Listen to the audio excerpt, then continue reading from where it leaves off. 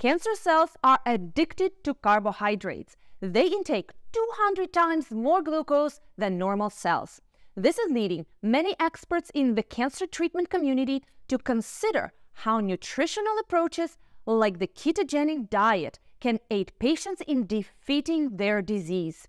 Evidence shows using a ketogenic diet can create an unfavorable metabolic environment for cancer that goes beyond simply starving the disease of glucose. In this video, we review the observed anti-cancer mechanisms of keto and consider how it fits into a cancer treatment plan. Hello, I'm Olena Ivanova, the Medical Director of Personalized Medicine. Overall, in the last few years, we have been saturated with the news about celebrities, athletes, and media personalities describing their experiences using the ketogenic diet. Most people use it for weight loss, but the fact is, the ketogenic diet has been an important medical intervention since the early 1900s. Documents recovered from the Hippocratic collections show that medical practitioners from as far back as the 5th century BC used fasting to treat epilepsy, as it was the only effective therapeutic at that time. The use of fasting continued into the modern times until in the 1920s, researchers from Harvard and Mayo began to experiment with high-fat, low-carbohydrate diets that would mimic the effects of fasting. After 2 years of successful trials, the ketogenic diet was introduced as a standard treatment for epilepsy, particularly in children. Unfortunately, in the 1940s, this medical approach faded in use as anti-epilepsy medications became the preferred prescription by most doctors. However, the efforts of the Charlie Foundation have renewed interest in using the ketogenic diet for diseases. Jim Abrahams, a Hollywood writer and producer, and his wife, Nancy, were desperate to find a solution for their 11-month-old son's epilepsy. The multitude of medications prescribed by doctors was causing severe side effects and not reducing his seizures. They luckily found a book in a library written by Johns Hopkins doctors that described using the ketogenic diet. Going keto worked. Their son Charlie became seizure-free within a month. Now Charlie is in his 20s and has not had a seizure since then. Motivated by their success of using nutrition to heal their son, the Abrahams founded the Charlie Foundation in 1994 to help improve research and awareness into ketogenic diets.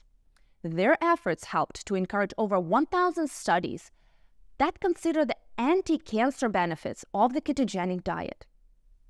The ketogenic diet, often referred to as keto or simply KD, is a large departure from the typical Western diet, which derives 50% of calories from carbohydrates.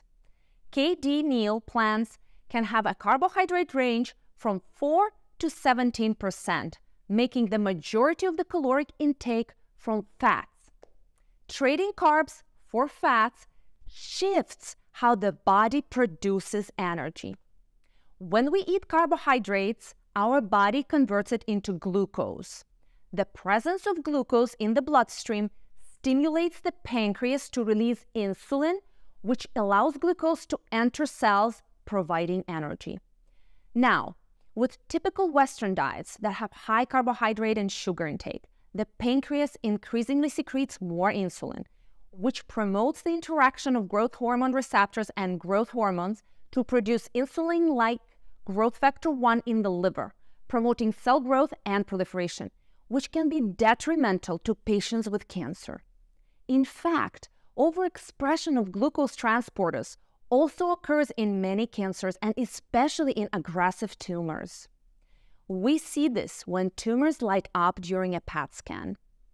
Remember, cancer cells usually consume 200 times more glucose than normal cells. However, when glucose is scarce, like when using the ketogenic diet, the body senses the need to make an alternative form of energy for cells. The liver then produces ketones and fatty acids, which provide energy for normal cells, but ketones cannot be used by cancer cells because of their damaged mitochondria. KD helps to starve cancer cells of their primary fuel source. Most studies have shown that the ketogenic diet slowed tumor growth, delayed the initiation of tumors, prolonged the survival rate, reversed cancer-induced cachexia, which is extreme weight loss and muscle wasting, and also increased the tumor response to standard treatments like chemo and radiation. Additionally, KD appears to greatly improve efficacy of targeted therapies like PI3K inhibitors. While KD exploits metabolic weakness in cancer, it has also shown to provide other anti-cancer benefits. Here are some of the most commonly observed anti-cancer mechanisms and actions. So, anti-inflammatory effects. Tumors often produce inflammation in the body to trigger a number of activities that help the cancer to grow and spread. These activities include tumorigenesis, which is converting normal cells into cancerous cells, tumor growth and proliferation, metastasis, as well as enabling cancers to be resistant to standard treatments like chemo. Ketogenic diet shows the ability to reduce pro-inflammatory cytokines, thus contributing to prevention of tumor progression. Suppression of key enzymes is another category. Cancer cells have been shown to overexpress enzymes like cyclooxygenase and matrix metalloproteinases to influence tumor progression and migration. Evidence shows that keto diets can make an impact by helping to normalize the expression of these enzymes. While many studies show that a ketogenic diet could be a helpful component in a cancer-fighting treatment plan, it should be noted that cancer cells have the metabolic flexibility to use alternative fuel sources when access to glucose is restricted. Experts acknowledge that cancers may derive energy from amino acids like glutamine.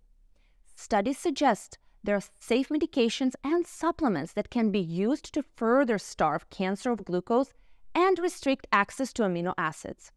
You can find a link to a video in the description that goes into detail about metabolic cancer therapies that aim to starve cancer of resources. Now, to summarize what we discussed about the ketogenic diet, substantially reducing carbohydrate intake activates producing ketones and fatty acids that normal cells can process for energy. Cancer cells cannot effectively process ketones for energy. Ketogenic diets limit the production of glucose, starving cancer cells of a primary fuel source. KD can reduce inflammation and overexpression of enzymes that are used by cancer cells to grow and spread. In addition to KD, other steps can be taken to assault other metabolic dependencies of cancer, particularly its use of amino acids. Nutrition is an often overlooked aspect of fighting disease. Our bodies require fuel to power the immune system to fight against cancer. Yes, keto diets show promise, but they're not necessarily the best approach for every person's situation. Alternatively, using a less extreme low-carb diet or intermittent fasting could be a better match for some. To get the best results, be sure to collaborate with a licensed medical professional to establish a personalized nutritional plan. If you are interested in learning more about metabolic cancer therapies, we welcome you to schedule a call by accessing the link in the description. As always, check out the description to find links to the referenced articles and other resources that could be helpful. We hope you found this information useful. If so, please like the video and choose to share it with others that can benefit. We thank you for watching, and we wish you the best of health. Stay strong and informed.